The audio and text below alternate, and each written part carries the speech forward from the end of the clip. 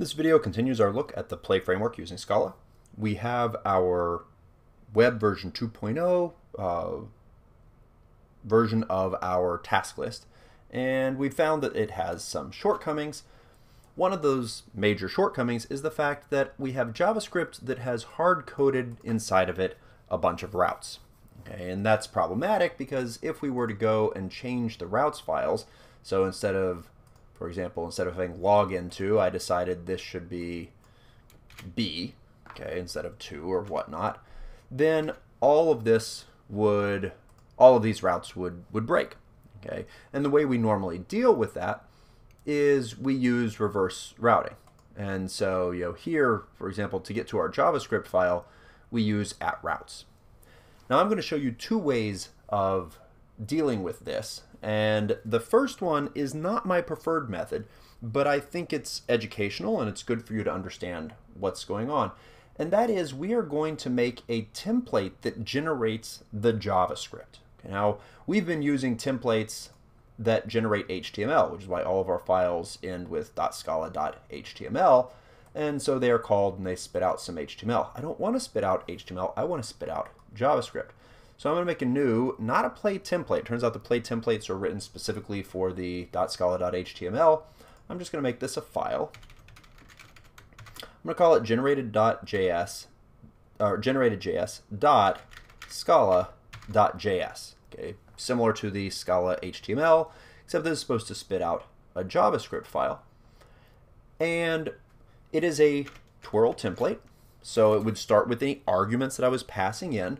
I want to follow the same type of syntax that we had with our other templates.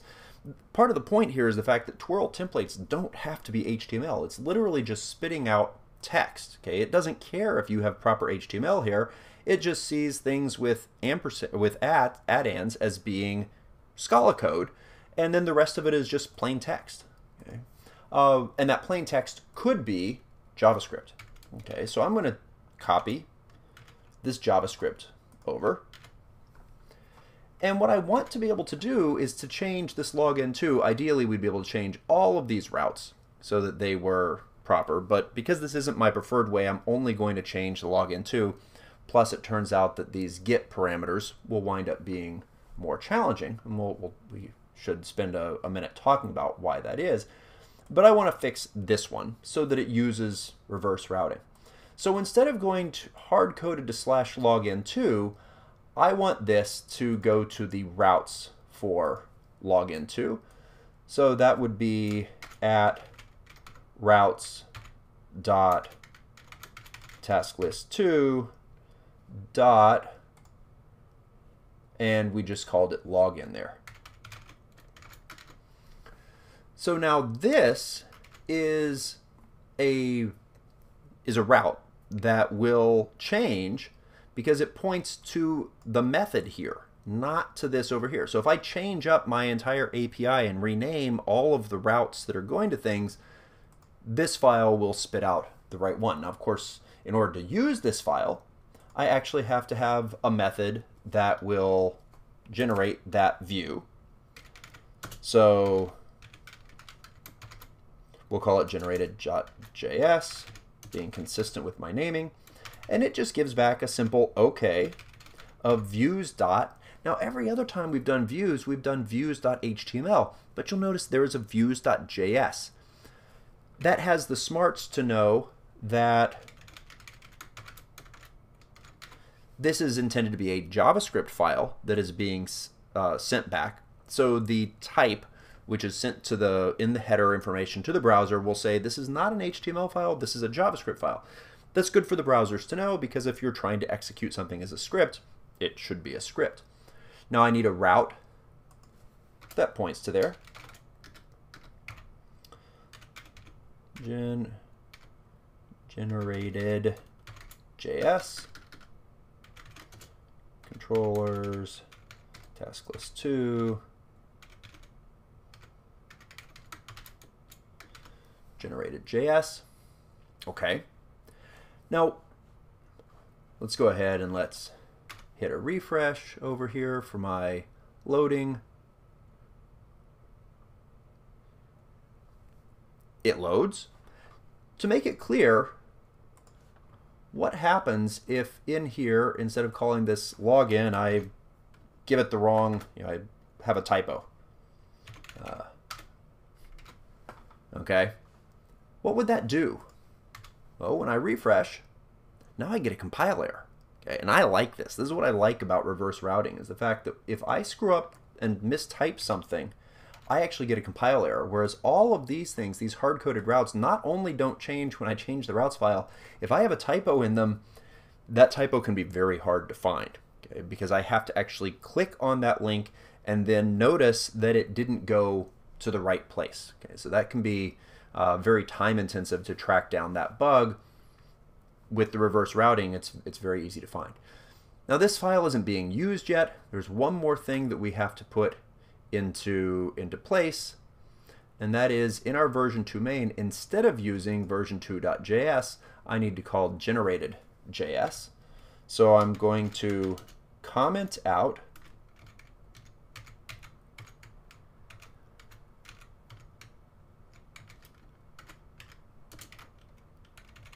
the script that we have in here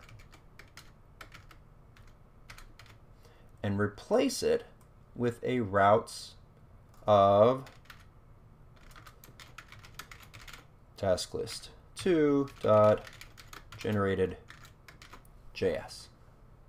Okay, so now the script that's included is the one that's spit out from this file, which of course it goes to the routes file, it sees GeneratedJS, it calls this method here, it goes to the view, and it generates this file, but it replaces this with the appropriate route. And if we rerun this, oh, and there again, if I have a typo, like task list 2,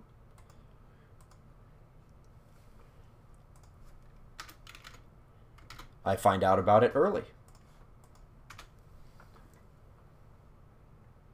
Now my page comes up, and we can log in, and everything is happy. But if we look at the source code now, you can see we have that script commented out, and we have this one here. And if we were to click on it, you can see that this has been replaced by a /login, which is what the routes generated for us.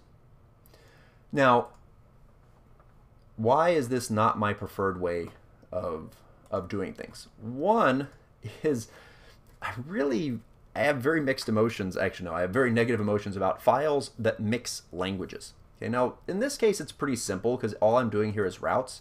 But if I were to do more complex logic with for loops and stuff like that, I would be generating JavaScript using Scala code, and so this one file would have code for Scala and code for JavaScript. And I just view that as a recipe for disaster, because you have to remember, oh wait, the Scala parts of this are going to execute on the server, and the JavaScript parts of this are going to execute on the client. And it's hard to keep things straight. It makes it very difficult to work with the code. It also turns out that because things like username and password aren't known until runtime, this is actually much harder to do reverse routing on, because if I say @routes task list and then the stuff for validate, so validate2 should actually be validate, but I have to pass it arguments, and those would be arguments that are filled in at compile time, and so that's a little bit uglier. I guess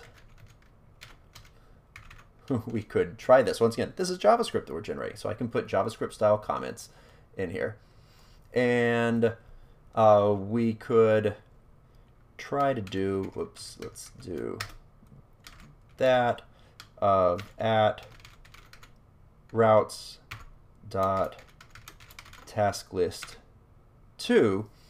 Now the thing is, we need, so I need to put in, let's validate with an argument list inside of here. Now remember, this is, because of this @ sign here, this is going to be Scala code. So what goes inside of here? Well, I actually want this to come out as of the username and password that they've typed in at that point. Oh, wait, but that's a runtime thing. from on the client side. That won't be filled in when we generate it on the server. This isn't going to work well. Now, if we were doing these through posts, this would be much easier to do. But it's really not feasible for me to throw into here the username and the password, and this happens on the server side. So this just isn't going to work very well for us. As I said, those are my problems. Now, once again, if we were doing this with post requests, we wouldn't have this problem of generating this, but we'd still have the problem of we're mixing Scala and JavaScript in the same file, which I think leads to lots of confusion and makes things harder to understand. So while I'm going to leave this around in here, I'm actually going to take our code and go back to the other version where we're just using JavaScript, but I want to somehow get these values in here to be things that are potentially more reverse routed. We still have the problem here that building a reverse route for something with the username and the password isn't going to work very easily, so we'll have to come back to that. But at least we can see an alternate version of how we would do this where we aren't mixing languages in the same file. We'll do that in the next video.